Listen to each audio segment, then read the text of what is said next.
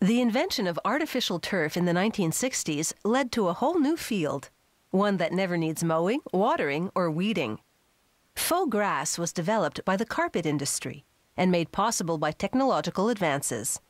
And the concept has really taken root.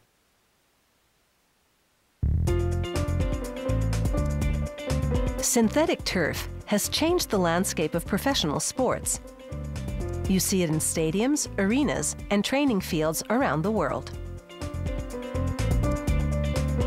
It all starts with bags of white plastic pellets.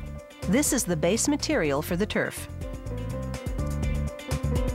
They add green pellets for color, along with chemical stabilizers and additives. Equipment melts and extrudes the plastic through a steel plate with holes in it. This creates strands of green. The strands exit through a trough of water, which cools and solidifies them.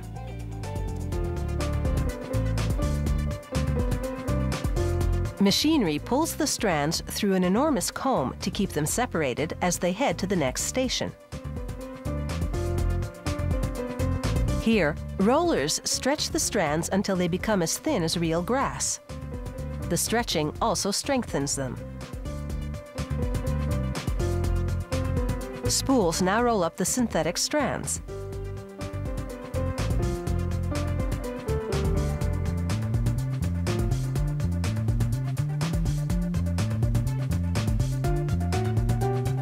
Once a spool is full, they remove it. Next, they unwind several spools at a time.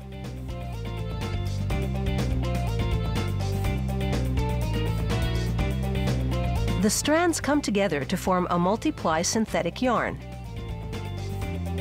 The yarn travels over guides. This keeps it from slackening as a big spool winds it up.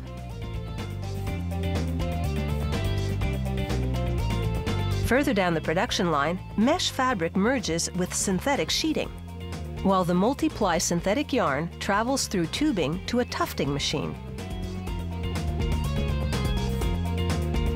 The tufting machine is a giant sewing machine. It has up to 250 needles. These needles hook the yarn through the meshed synthetic sheeting. They make hundreds of rows of stitches per minute.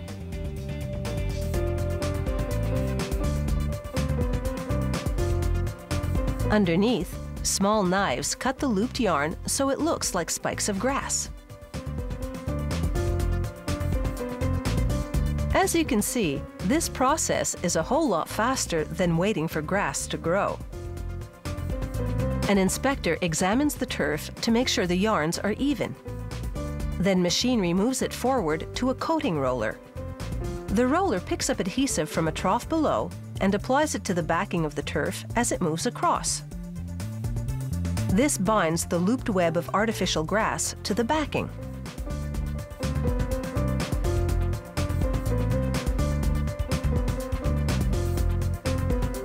The adhesive is a bit gooey at this point and needs to be dried. The dryer is partly open air and partly enclosed. The enclosed section is about 50 meters long. The temperature is carefully controlled. Too hot and the synthetic grass might melt. As it exits, hot pins burn holes into the turf to make it water permeable.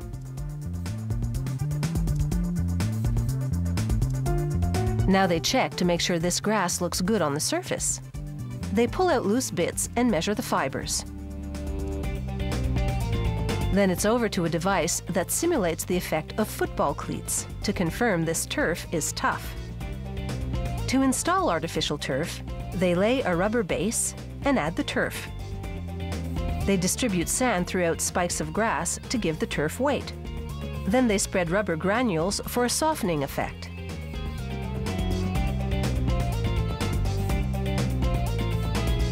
But some turf is more carpet-like, no fillers needed. You're more likely to see that in floor hockey arenas. It's time to wrap up this turf job and toss a few balls around.